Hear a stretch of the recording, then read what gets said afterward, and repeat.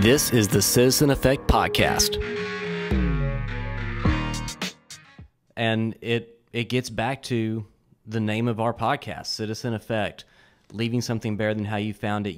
We've talked about how you came into the space that you're in today. We've talked about how you have transitioned from a trial lawyer to a business owner. How do you plan to leave this space better? What is going to be your legacy, your impact on this space? I think it boils down to technology. I think when you look at it, I hope to leave this space better by the use of technology to better offer services to our clients so that more people understand what lawyers do and what we can do. I find in most businesses, other lawyers worry about lawyers stealing their clients. The reality is almost all the market research says that lawyers don't steal other lawyers' clients. They just don't create clients. I think we're in the business of creating clients. And we create clients by allowing people to know that we have a product or a legal solution that can help them.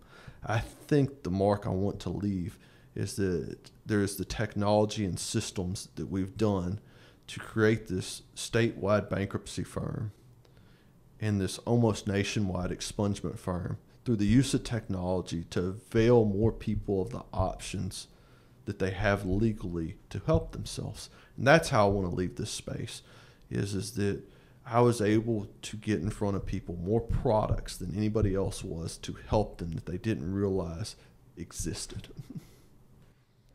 And with that, I don't think there's a better way that we could end this podcast.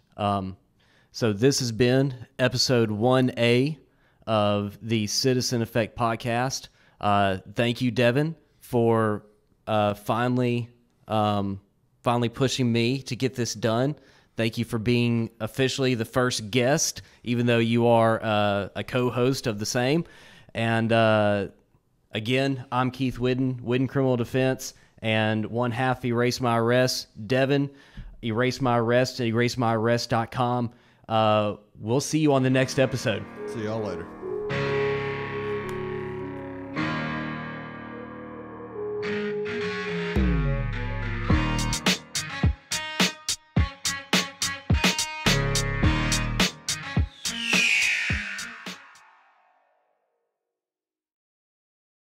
For watching this video.